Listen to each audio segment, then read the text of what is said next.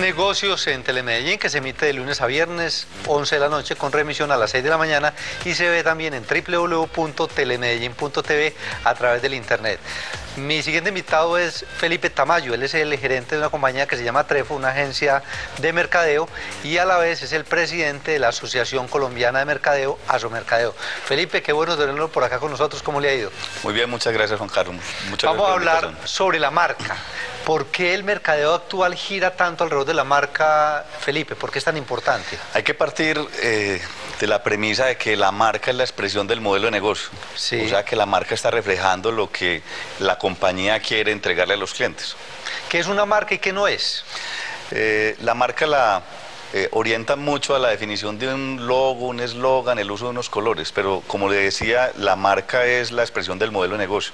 Por eso es muy importante entender en qué mercados está, cuáles son los competidores, qué marcas juegan en ese negocio, cuáles son los clientes que yo voy a atender, cómo defino mi propuesta de valor, y ahí ya sí empiezo a definir toda la estrategia de marca.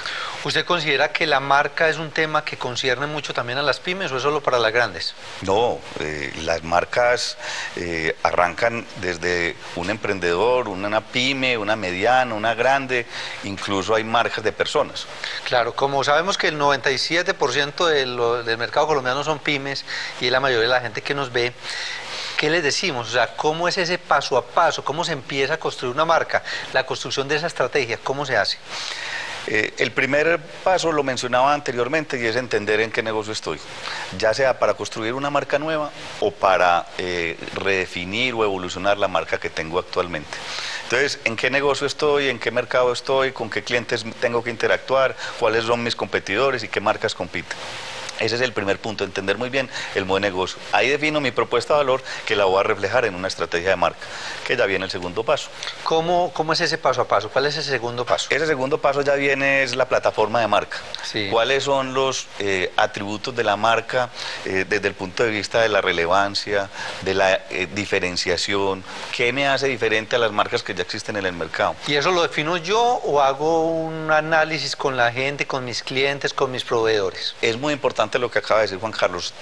Muchas veces hay formas de administrar la marca desde la parte interna, o se puede apoyar en investigaciones de mercado o con consultores que le permiten tener un trabajo mucho más adecuado. Claro, porque es que si usted es una fábrica de zapatos, usted sabe fabricar zapatos, me imagino, una excelente calidad. Usted no tiene por qué saber conceptos de mercado, y por eso aquí siempre en este programa Negocio en Telemedellín enfatizamos mucho en eso. Asesórese con los expertos en cada tema, para que vaya a la fija, para que no esté cometiendo error sobre error, porque a veces cuando uno lo hace con la mejor intención, muchas veces se equivoca pues porque no sabe.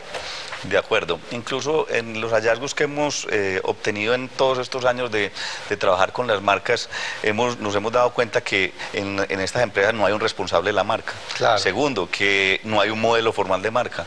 Tercero, que se mide mucho por el sentimiento, por los gustos del dueño, de los representantes legales del momento, y no por el estudio formal y el apoyo de un asesor que le puede colaborar mucho en hacer una gestión. Claro. De marca. Hablemos de lo que es la identidad visual, el territorio de la marca. Ese es el tercer paso. Después de tener la plataforma que le mencionaba, misión, visión, valores, relevancia, originalidad y demás, viene ya la expresión de la marca. Sí. Cómo yo, a través del uso de formas, de colores, de fotografías, de imágenes, de figuras, empiezo a construir y a soportar esos valores de marca que definí en el segundo punto de la planeación. Ahí es donde ya se empieza a crear el sistema visual de la compañía. ¿Y ahí qué elementos hacen parte? Hay un nombre, a veces uno ve, por ejemplo, una figurita que uno con solo ver la figurita sin ver ningún nombre, ninguna letra, y sabe a qué empresa está haciendo alusión. Exactamente. Entonces ahí por eso le llega al punto en donde tiene que identificar muy bien qué colores son los que los van a diferenciar de los demás, qué formas, y empieza a poner un logo y una marca o un nombre. Que debe ser diferente, o muchas veces se soporta en la marca maestra. Por ejemplo, el éxito tiene su marca de compañía, éxito. una unidad de negocios que se llama éxito y otra pomona y otra carulla. Claro. En este caso le quiero hacer Y énfasis. tienen marcas de productos inclusive. Exactamente, entonces esa es la arquitectura de marca. Sí. Una compañía tiene que ver muy bien cuál marca tiene mayor jerarquía que la otra, cuál relaciona, cuál se apoya en su modelo de negocio. Claro. Y todo eso lo tiene que soportar gráficamente. Por eso existen ejemplos como marcas monolíticas, Bancolombia, todo es Bancolombia, Argos, todo es Argos.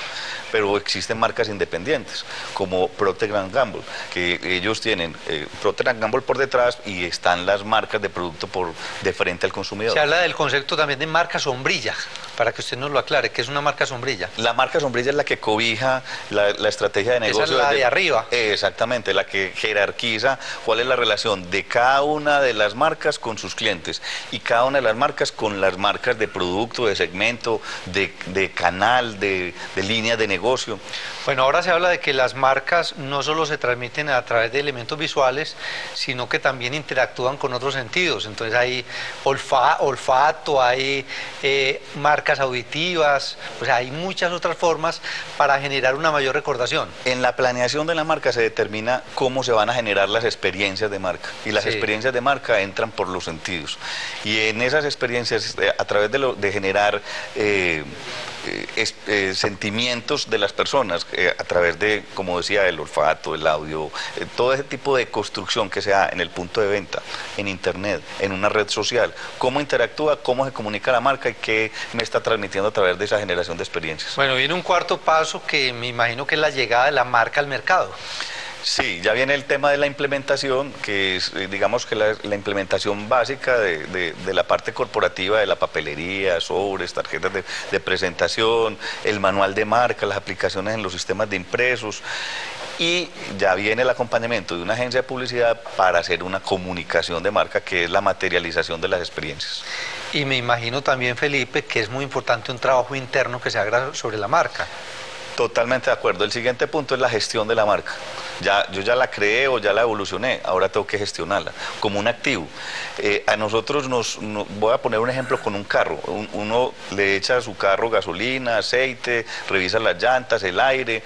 Ese es como el día a día del carro, pero cada X tiempo, por mi kilometraje o por tiempo, tenés que hacerle un mantenimiento. Sí. Entonces, que la suspensión, que los frenos, eso se hace con las marcas, se debe hacer con las marcas, pero normalmente no lo hacen. O sea, es como los relanzamientos de marcas. Más que relanzamiento, Juan Carlos, es mantener la marca evolucionando con el modelo de negocio, haciendo como una auditoría, a ver qué problema estoy teniendo. De pronto, el icono visual o el color pasó de moda o se quedó o se envejeció, el modelo de negocio evolucionó y estoy mandando un mensaje que no es. Yo tengo que hacerle ese mantenimiento para poder seguirle al modelo de negocio su trayectoria. ¿Cuáles son las recomendaciones suyas, sobre todo para las pequeñas y medianas empresas, para que se apropien de la marca y la transmitan?